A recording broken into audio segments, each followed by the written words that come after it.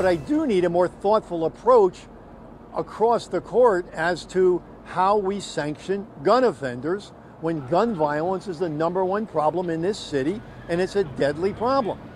Today on Live at 4, Milwaukee's police chief addressing the violence that took place this holiday weekend. 4 people were killed and 15 others injured in shootings across Milwaukee, as you can see behind us. Yes, Chief Ed Flynn says arresting the offender isn't enough and more needs to be done to stop this cycle of violence. Ricky Mitchell joining us live near downtown with more on the chief's remarks.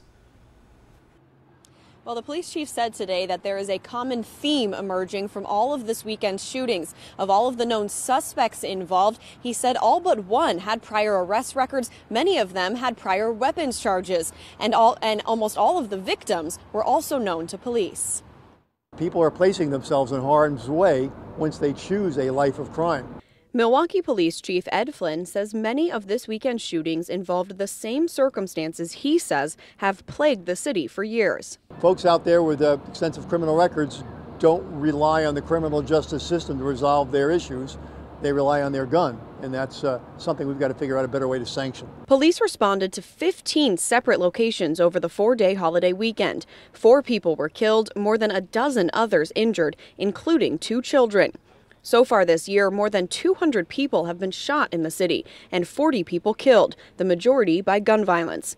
But Flynn says the violence is concentrated to certain areas of the city. I get accused of blaming victims sometimes. Well, I'm not blaming anybody. I'm describing a social phenomenon which is afflicting this city, all right, which is a large number of individuals with significant criminal records with unfettered access to firearms shooting each other and shooting innocent third parties. And he says arrests alone aren't enough. It's part of a criminal community that is operating with more than a little impunity right now, despite the fact, as I say, that among them we've got 150 arrests. We are arresting them a lot.